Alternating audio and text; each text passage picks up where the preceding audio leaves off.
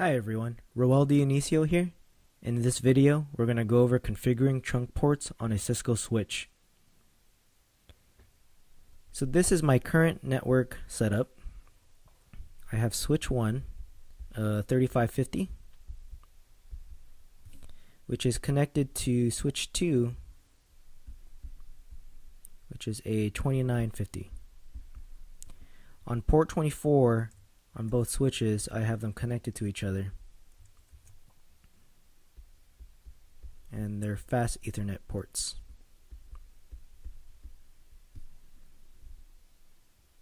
This is the diagram I'm going to be working off of on configuring trunk ports. So first off, what is a trunk? A trunk will allow multiple VLANs to transport between switches over that trunk link. Trunks can actually be configured in two ways, either using the Cisco proprietary ISL or using the standards base 802.1q.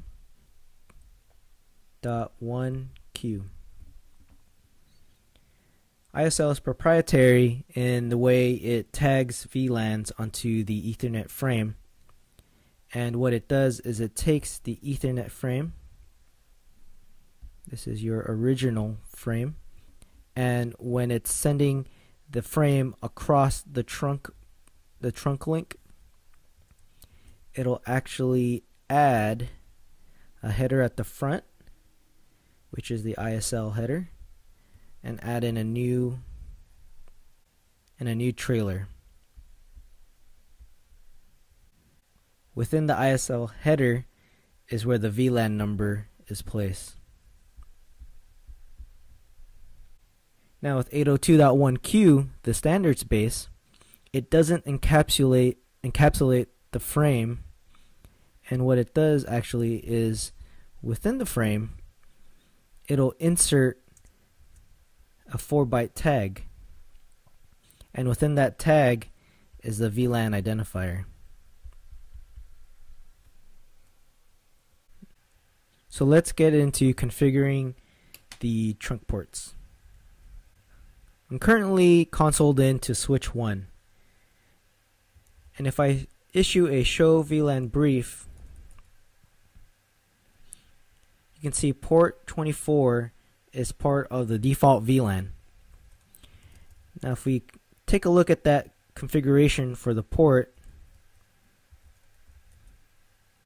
it's actually set to switch port mode access. These commands were inserted earlier, but what you can do is to verify if you have any ports in trunk mode right now, you run a show command, show interfaces trunk, and it came out blank because I don't have any active trunk ports. So we'll enter interface configuration mode for port 24, and the first thing you want to configure for 802.1q is the encapsulation mode,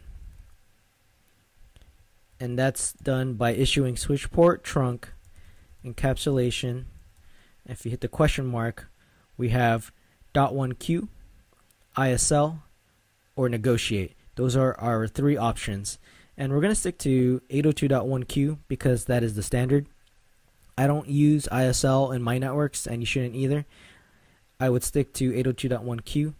Now negotiate means it'll automatically negotiate a trunking encapsulation with the other side or the far end of the cable. That is another option I don't use. I like to statically set my options. So we'll type in switch port trunk encapsulation .1q. Now that sets the encapsulation mode for the trunk interface, but that doesn't actually turn on trunk mode. Now to do that, you issue switch port mode trunk.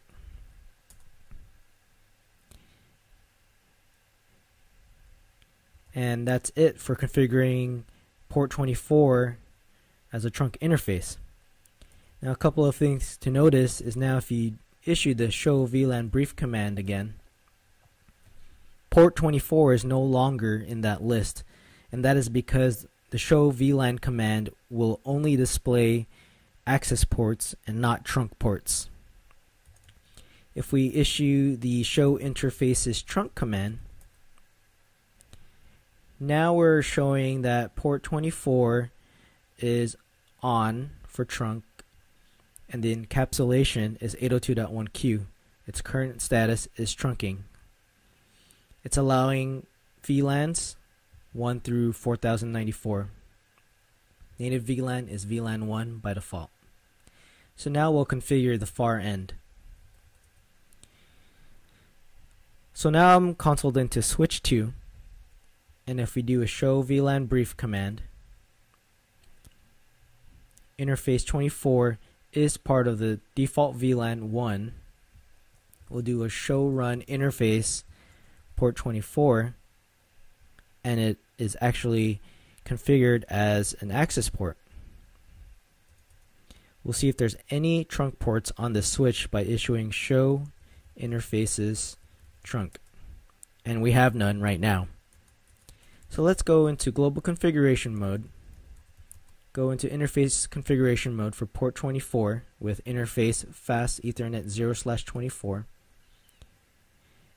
and since this is a 2950 switch, if we try to set the encapsulation mode, and I'll hit question mark here, the command is unrecognized. And that's because with this switch, 802.1q is the only encapsulation mode we can use. So you can actually bypass this command and go straight into switch port mode trunk to make it a trunk. And for good measure, we can disable negotiation by running switch port no negotiate. So now if we do a show VLAN brief again to verify, port 24 is no longer on VLAN 1's default VLAN. Run a show run interface fast Ethernet 0/24 to see its configuration. It is configured as a switch port mode trunk. Verify again with show interfaces trunk command, and we can see that port 24 is on with using encapsulation 802.1q. It's trunking on native VLAN 1, and these are the VLANs that are allowed to transport through this trunk link. And there we have it. We've configured two switches with a trunk between the two switches, a trunk link, and now multiple VLANs can transport between these two switches.